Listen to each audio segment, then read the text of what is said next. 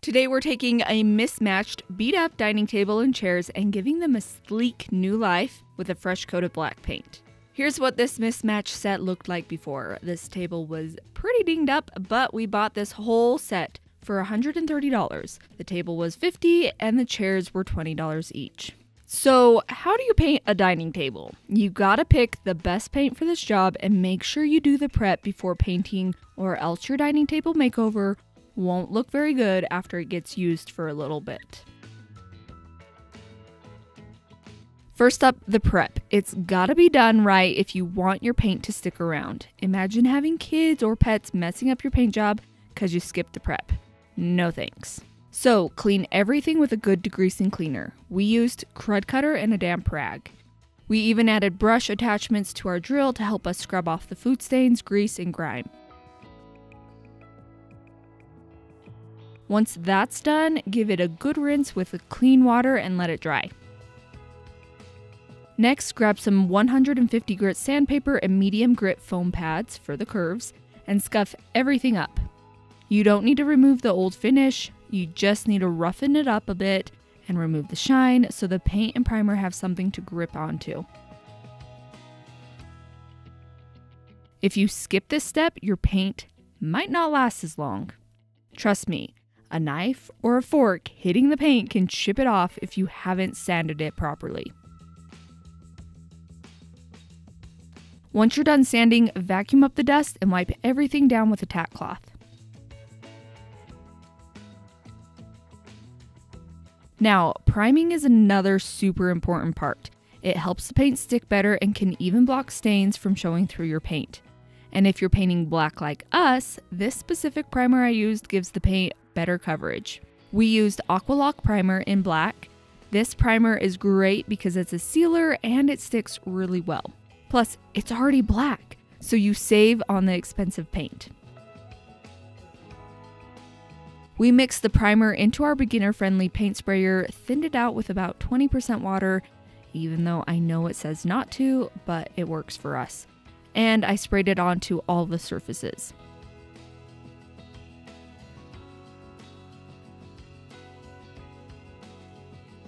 Painting chairs, though, can be tricky, but using a paint sprayer is way faster than using a brush or a roller. I set up this little paint booth in my garage with plastic hanging from the walls and this cardboard stuff on the floors to keep paint from getting all over. I sprayed the first coat on the chairs backwards from what I would actually recommend doing now. The little trick we found was to lay the chairs on their backs first, spray what we could, flip them over, and then spray what we could again, and then stand them up and spray the rest. Obviously, you need to let paint dry between each of those steps, or make sure you can grab a place where it doesn't have wet paint when you're flipping the chairs over. You can totally do them any way you want, it just takes a little bit longer to get everything painted. Alright, so after the primer dried, about an hour later, they didn't look half bad. But if you got real close and personal, you could spot a bunch of scratches and dings I hadn't bothered with on this table yet. So I took this chance to fill in those scratches with some plastic wood filler. I wouldn't use this for big old gouges, but for teeny tiny holes and scratches, it works like a charm. I filled them up and let the wood filler dry for a few hours before I smoothed everything down with 220 grit sandpaper. Then I gave everything a light sanding just to make it feel super smooth. I didn't want any roughness anywhere. Next step was to clean up the dust from the table and spray another coat on it to cover up the wood filler.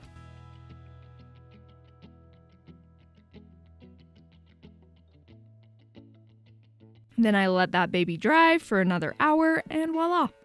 Depending on how good your spray coverage is, you might need 1 or 2 coats of primer to make sure it is all covered properly. Then I grabbed my sander, put it on the lowest speed possible, and used some fine grit foam pads to smooth everything out. My goal wasn't to sand off the primer, I just wanted the paint to feel nice and smooth. I put the sander on the lowest setting so then it wouldn't remove much primer at all. Then I vacuumed everything up again and wiped everything down again with a tack cloth to get rid of any leftover dust. Now, let's talk paint. When painting a dining table, the best paint to use is an alkyd or enamel type paint. These paints are way stronger and more durable than chalk paints and mineral paints.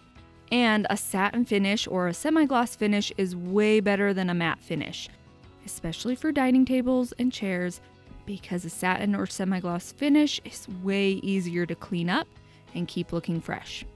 So I used this Sherwin-Williams Emerald Urethane Trim Enamel in Tricorn Black and in a satin sheen. I mixed the paint with about 15% water and managed to paint the table and chairs with less than a quart of paint. This paint is self-leveling, so it's great for brushing or rolling, and you won't get much texture or brush marks left in the finish. But once again, painting all of these spindles will take a very, very, very long time if you're doing it by hand. With this paint, you do need to let it dry for about 4 hours between coats.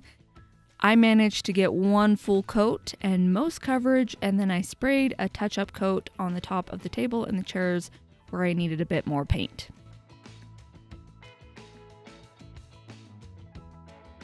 After everything dried, it looked so good. Oh, and this paint, it doesn't need a top coat. Actually, you should not use a top coat with this paint. Just let it dry for at least 24 hours before being very careful when you use it, and then just be extra careful with it for about 30 days until the paint is completely cured. So here's what it looked like before, and here's what it looks like now. This mismatched set turned out super cute, don't you think? It looks modern and sleek, all painted black, and it's now ready for its new home. Don't forget to hit the like and subscribe buttons to see more of our videos. Not sure what supplies you need for your furniture flip? We got you. Click the link in my comment to download our free list of must-have supplies that we use every day to paint furniture.